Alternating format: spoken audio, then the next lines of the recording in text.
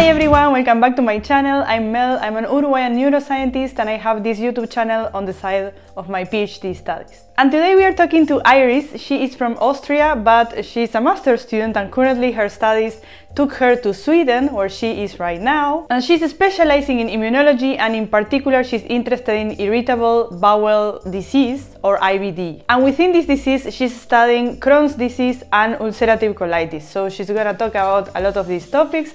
Welcome Iris, thank you so much for being here with us. Hi, it's so nice to be here.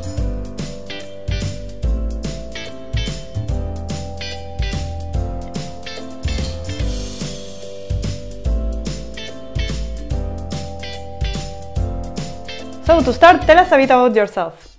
I'm from Austria, and that's also where I started with my education. My bachelor's I did in a small town near Vienna, University of Applied Sciences, Mel Nuesch, in biomedical science. And then I moved to the other side of Vienna, where I started with my master's at IMC Krems in medical and pharmaceutical biotechnology. And this is part of a double degree program, which means that I start 1 year in Austria and the other year, so the master's is for 2 years, I do in Linköping in Sweden, where I'm right now.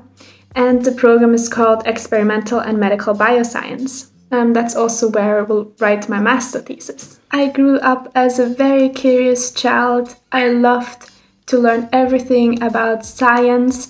But I never thought that I would go into science. It was only in my last year of high school where I really started to enjoy biology. And then by accident I found my bachelor's program, and that's when I fell in love with science, especially when it comes to the human. And within that, what do you do?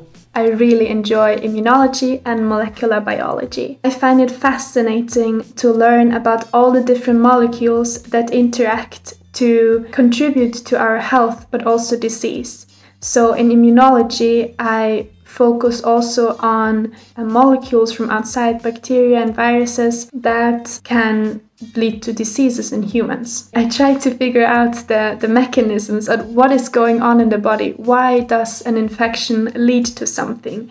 And it is actually still mind-blowing to me, even though I've now spent 2 years studying immunology quite in depth, how big of an impact one tiny thing can have. So one virus or one imbalance can change the human in so many different ways. And I really enjoy learning about the different cells that interact with each other.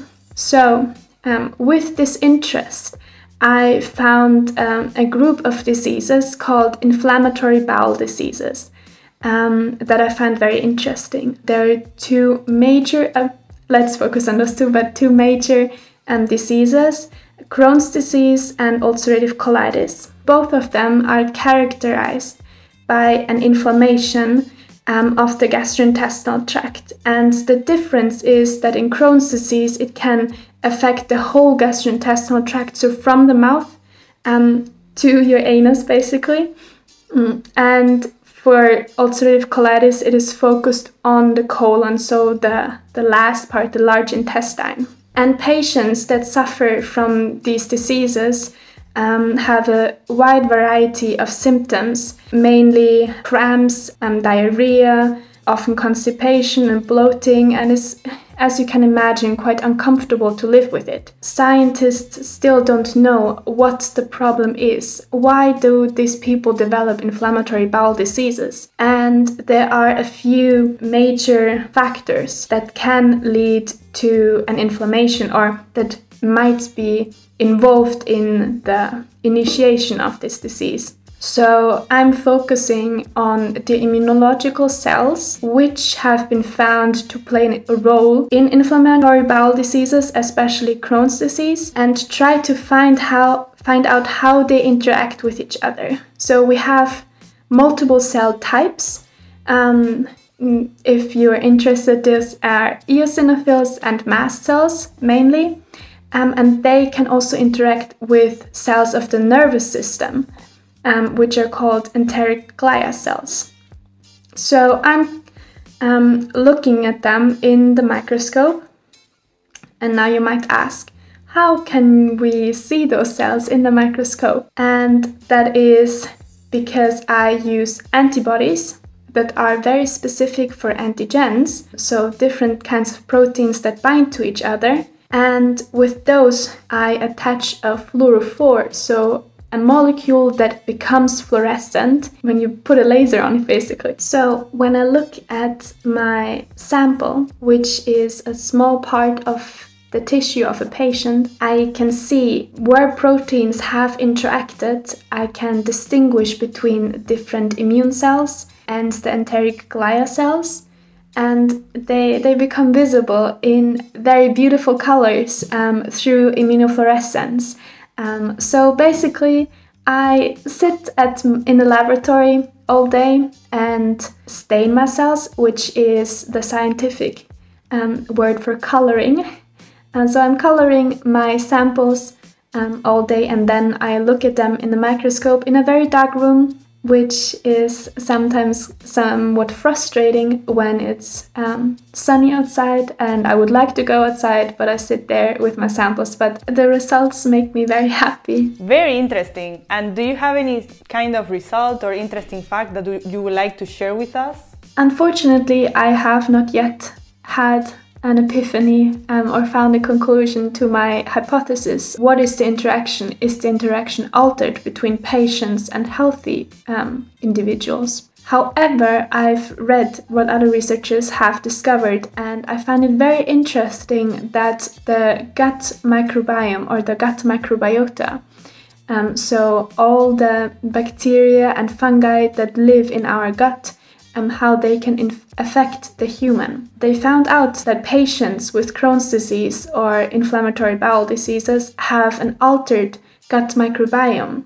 So the question is this a cause of the disease, or is the gut microbiome changed because of the disease? So we're still trying to figure that out. There's also a lot of research ongoing in terms of nutrition and how patients could possibly support their disease or their not healing because it's chronic, but the remission, so feeling better or having a phase where they're almost symptom-free with nutrition.